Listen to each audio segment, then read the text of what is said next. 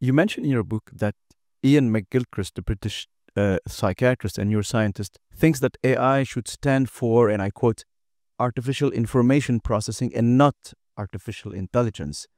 Uh, Yes. can you I explain further what do you exactly mean by Well, I that? think that's reasonable. I think one of the problems is um, that we anthropomorphize this particular space very much, and it is very misleading.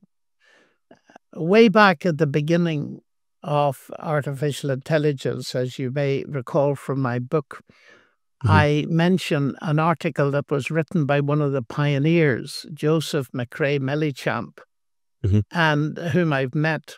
And he wrote an article with the lovely title, The Artificial in Artificial Intelligence is Real. In other words, the word artificial in the phrase artificial intelligence is real. It's not real intelligence.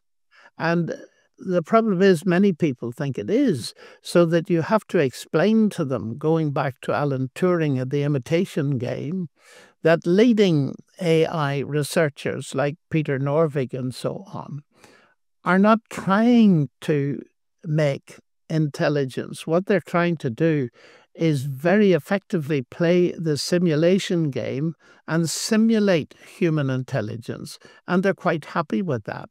So that using their use of the word artificial intelligence is actually describing simulated intelligence. And a lot of it is, as McGilchrist says, information processing.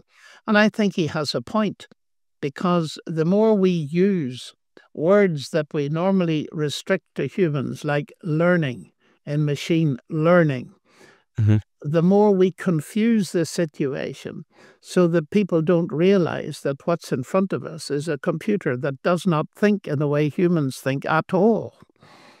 Okay, I see.